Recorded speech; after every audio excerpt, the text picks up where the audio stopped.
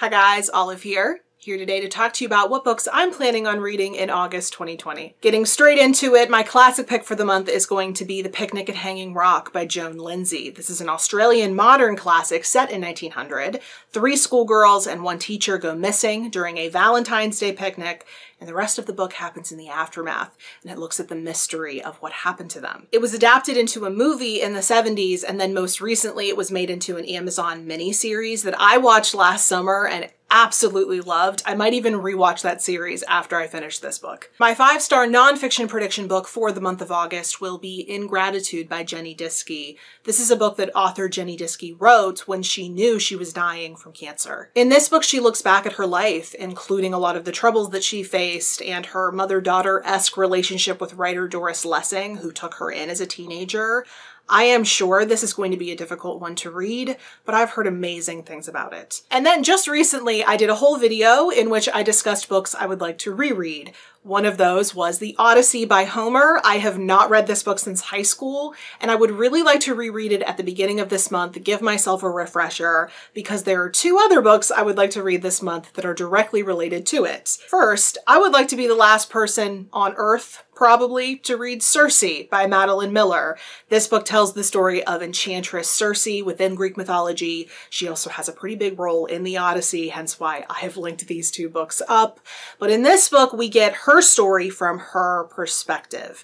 Nearly every single person I have heard speak about this book has just raved about it, and I would like to finally read it. And the other book I would like to pick up after my Odyssey refresher is The Penelopiad by Margaret Atwood. This is a similar kind of thing to Circe, where a female character gets to give her side of the story, but in this book, it's Penelope, wife of Odysseus.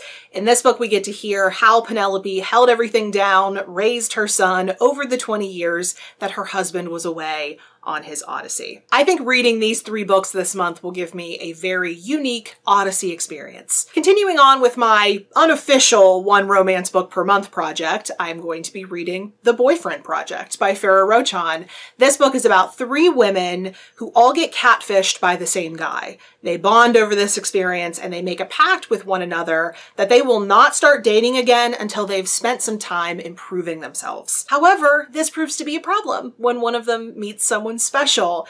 Getting into romance has been one of my favorite things about my reading year so far in 2020, and I'm really excited to keep it going. A couple of months ago, I made a recommendations video for nonfiction books that discussed thieves or thieving in some kind of a way, particularly ones that dealt with the natural worlds. And people in my comment section were kind enough to remind me that there was another one of those out there. In fact, one that I had on my TBR and my physical shelf that fit the bill. I just hadn't read it yet.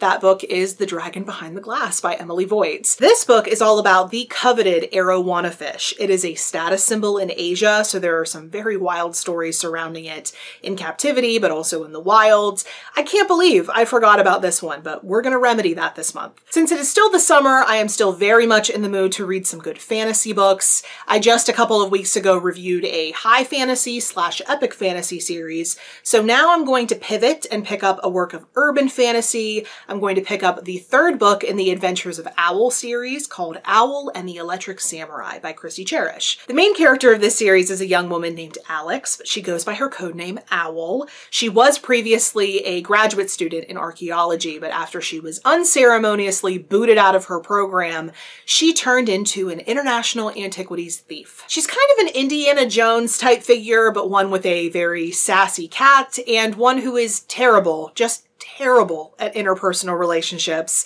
This series starts with Owl in the Japanese circus, in case you're interested. I am really excited to move forward with the series. I have heard in the reviews I've read that this is the most significant one in the series thus far. I cannot wait to find out what that means. And speaking of owls, I would also like to read a new release called Owls of the Eastern Ice by Jonathan C. Slott. This is a nature nonfiction book all about the author's search in Eastern Russia for the world's largest species of owl. Steve sent me this arc with a note tucked inside of it that read something along the lines of birds and Russia.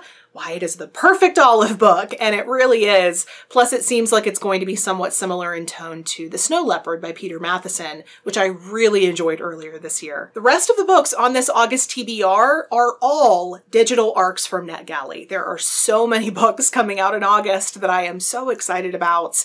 I'm thinking if I have time, I might try to do another week of reviews like I did back in April. First, there's Migrations by Charlotte McConaughey. This book follows a woman who makes her way to remote Greenland with one mission in mind: to find the world's last remaining flock of Arctic terns and follow them during their final migration south. Given my fondness for birds and nature writing in both fiction and nonfiction, you can probably guess what attracted me to this one. Another upcoming release I am really excited about is a memoir called The Smallest Lights in the Universe by Sarah Seeger. The author of this book is an astrophysicist at MIT, and in this book she discusses her own search for meaning through searching the universe for any Earth-like exoplanets while she was dealing with the grief of losing her first husband to cancer. This one sounds so beautiful and yet so sad. I will be shocked if I don't end up falling in love with this one. And then finally, what is probably my most anticipated nonfiction release of the entire year of 2020 is due to be released at the end of August.